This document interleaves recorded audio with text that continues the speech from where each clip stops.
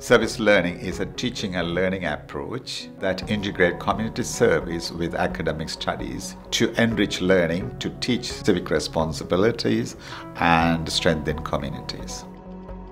There's a wide range of people that use service learning and gain benefits from it, including refugees and asylum seekers and people from disadvantaged backgrounds. We also work with people with some severe disabilities that you might not always see in clinics because they don't have access. The community get a service from us. The major difference to volunteering is that our students are also then assessed, so it forms part of their assessment for the overall programme. My service learning project involved going into a high school and teaching a class of Year 10 students. It was a completely different experience to anything we've had before. Actually, it's been really interesting for me because I tend to be quite shy, so actually having to go to a school and talk to children has been really something useful for me to improve and go outside my comfort zone. We are also hearing that the high school pupils particularly enjoy being taught by university students.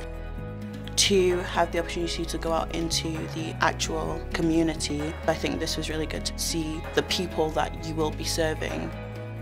Manchester is a multicultural city and over 150 languages being spoken. At the same time, the university has students from 100 different countries. So we are trying to connect these students to the same community, starting with the children. They are inspiring the future generation, which is a great community spirit.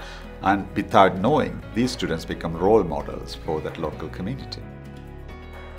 I think service learning has prepared me for my future career. It's made me more confident with my actual clinical skill alongside the communication barriers that can appear with service learning. Also, I feel like the way that I talk to patients, the way that I feel when I'm carrying out my treatment, I think that's definitely been enhanced because of service learning.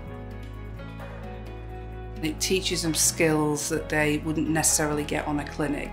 Because coming to university is not just about learning a particular skill, it's also about life skills and taking those out and giving something back to the community.